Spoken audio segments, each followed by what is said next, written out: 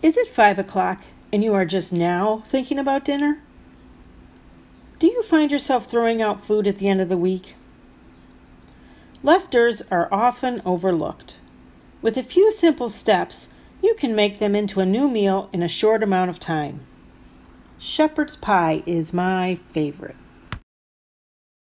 Here are the ingredients to get you started. Dice up your leftover meat. It's okay if you have 2 cups or 4 cups. Put it all in there. Mix in the can of cream of celery soup. You could also use cream of mushroom or cream of chicken. Heck, you could even use a can of vegetable soup if that's what you've got. Make it easy on yourself. Grease the bottom of your pan with some oil spray or rub some butter on it, and then line the bottom with the meat. If you don't have any leftover vegetables, use a can or a bag of frozen.